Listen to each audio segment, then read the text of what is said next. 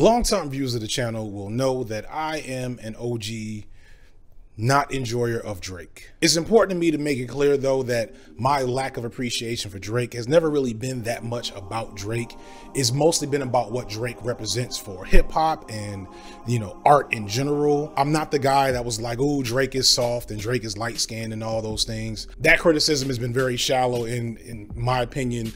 One of the reasons why it's hard to make good critiques about Drake, because you end up being joined with dudes that clearly have no analytical basis for critiquing another dude other than calling him gay. But that's not what we do here on the B-sides, even if it's light work. So I want to be clear. Drake is bad because his music is boring and unchallenging. And for my sensibilities, that's not what hip hop is supposed to be. That said, Drake's recent album, For All the Dogs, has me feeling differently, not necessarily appreciating the music a whole lot more, although I'll get to that, but thinking about Drake's experience and his unique position in hip hop culture differently than I have up until this point. So Drake came out with For All the Dogs, his 11 billionth studio album. Drake just drops albums every year and makes it seem like they're a big deal, like NFTs at this point.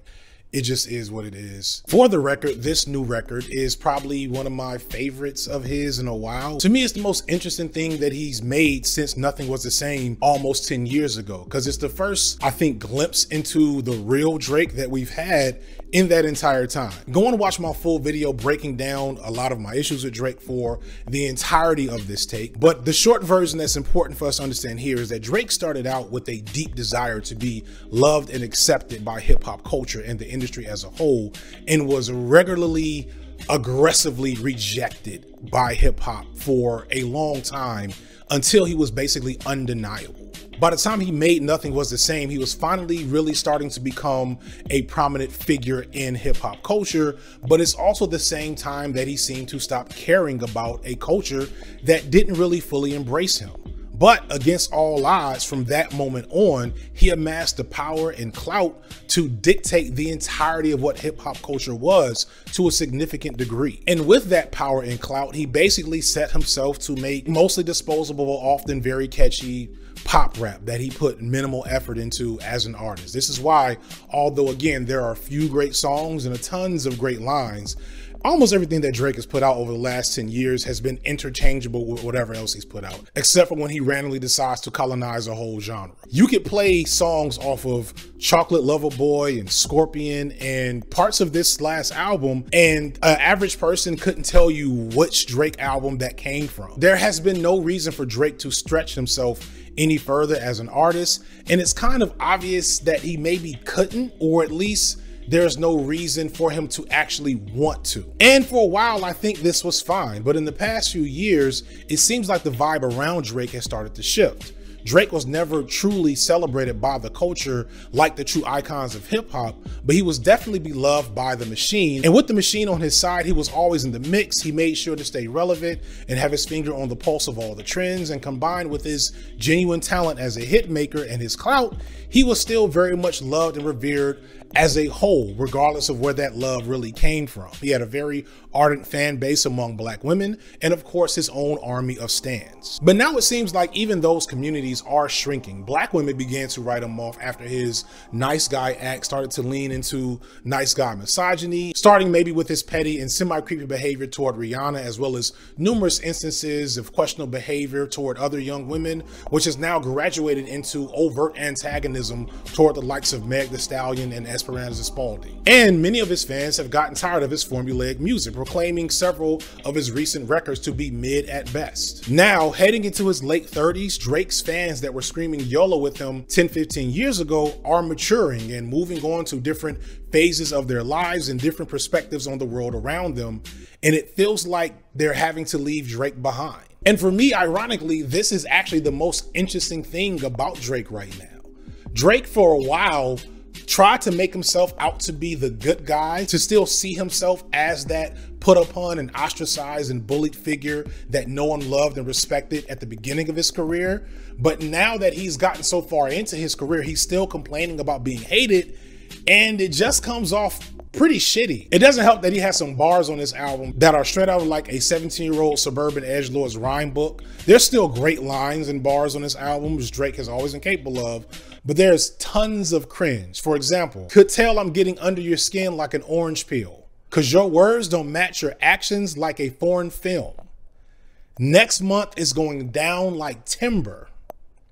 Feel like I'm bi cause you're one of the guys, girl. And most significantly, you got my mind in a terrible place, whipped and chained you like American slaves. That's some good cringe. But the real cringe seems to be about the way that Drake sees himself in terms of the level of respect he's getting and his own love life. Without rehashing the whole record, if you look at songs like Calling for You, Bahamas Promises, Amen, etc., you have Drake doing his usual complaints about not being able to find love, but it's so unabashedly sleazy and unlikable pretty much the whole time that it becomes actually interesting to watch because it's like a train wreck and something you've never seen before. Imagine if one of the worst people you know made an album where they dead seriously set themselves to complain about the consequences of their own toxic behavior and bad decisions.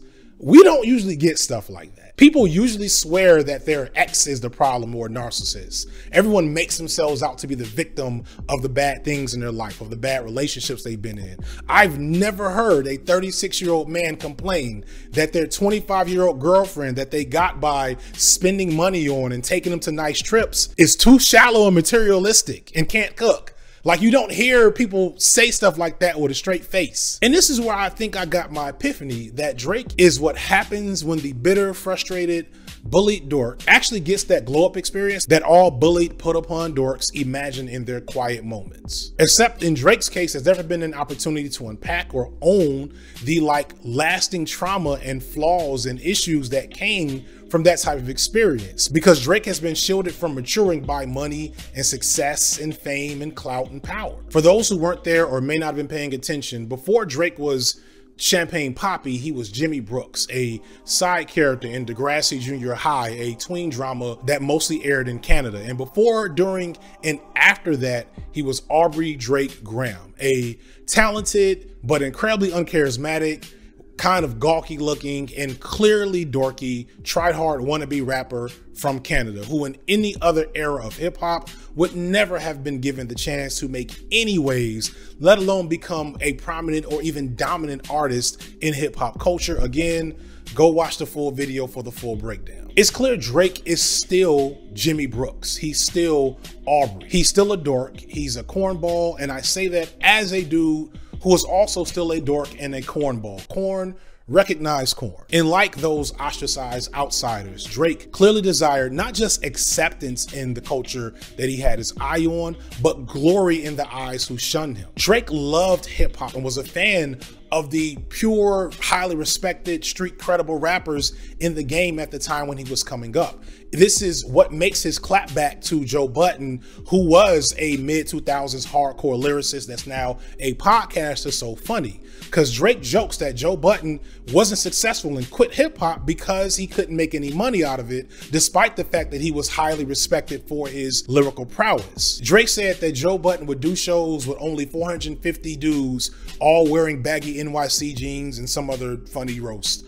But clearly doesn't think about the fact that if Joe Budden would have did a show back in those early 2000s, Drake would have been the type of dude to go there. Before becoming the biggest rapper in the world over the last decade, Drake was constantly disrespected, joked about, called soft, gay, spit on, and literally slapped by Puff Daddy one time in public. Drake wanted acceptance and respect in the hip hop world like Joe Budden had, and did not get it. But you got to give him credit, he persevered and eventually made it to the top without the approval of the culture. Although there's a whole other set of problems with how that happened. Again, go watch the other video. And now at the top, after all he went through to get there, from what I can get from Drake's music and petty behavior, he doesn't seem to feel any different about himself. He doesn't seem to have learned anything through that experience. He hasn't grown at all musically and probably not personally. He comes off just as awkward and oblivious and insecure. And it doesn't help that his song and lyrics complaining about bad girlfriends and haters all the time